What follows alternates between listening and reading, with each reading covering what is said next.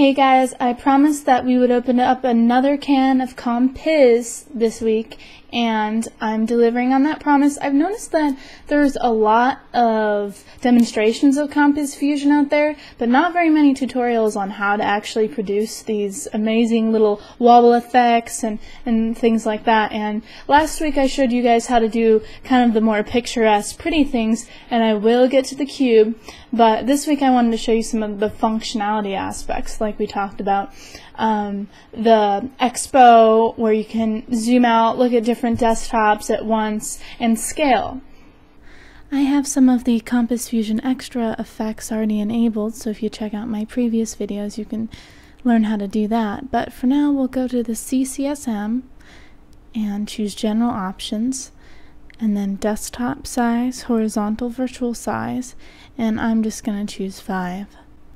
Now you can click on the desktops or the workspaces to switch between them, and they show up if you hover the mouse on the lower right by default.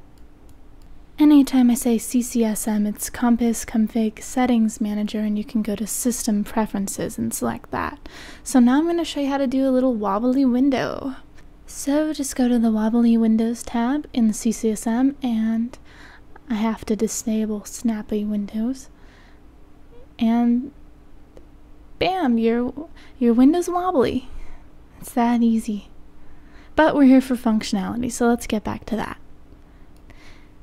Now to my favorite, scale, and we're going to go back to the extra section of our friendly CCSM.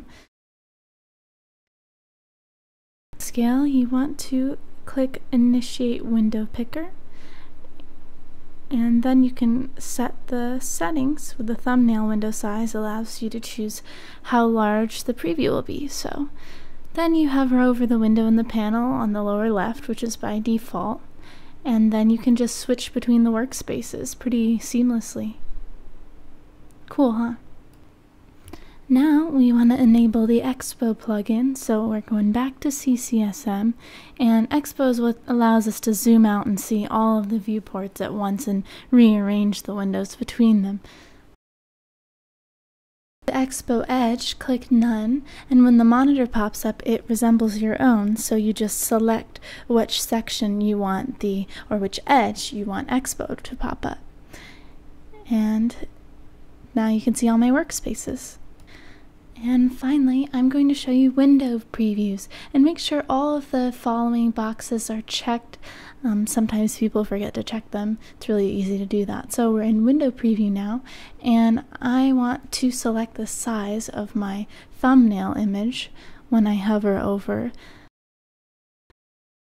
There's a sliding bar for that. It's all just another way to manage and observe your workspaces.